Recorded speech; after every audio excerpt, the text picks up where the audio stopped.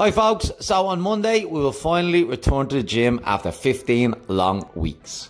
This video demonstrates how we'll return to the gym safely. We will only have max 5 people in the stairwell at one time. The steps on the stairs have been marked out so that we can maintain 2 meters distance between each person as you wait to be called for your session. Everyone will sanitize their hands before entering each studio. The trainer will then direct you to the rack that you'll be working at for the entire session. Each session will start with a light movement to build on the warm-up we posted last week. So today the guys are doing goblet squats before their barbell squats. For the Fitt S&C barbell session, all the movements will be performed on the inside of the rack, with your weights placed in front of your rack so that you can easily load your barbells and maintain distance from the next person in the class. The guys are now demonstrating all our favourite barbell movements that I'm sure we've missed over the past few months.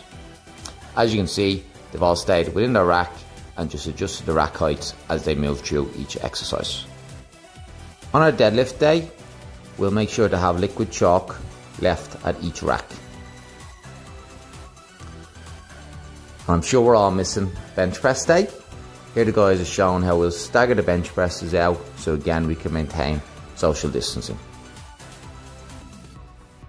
We're now showing you how we're going to do the finishers in the classes. So each class will still finish with a conditioning section, and again you'll stay in the one area to perform that finisher.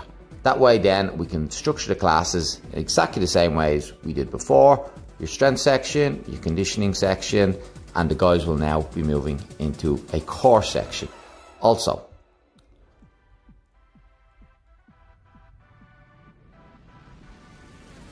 So as you see, the guys are hitting their abs hard next to finish the session now.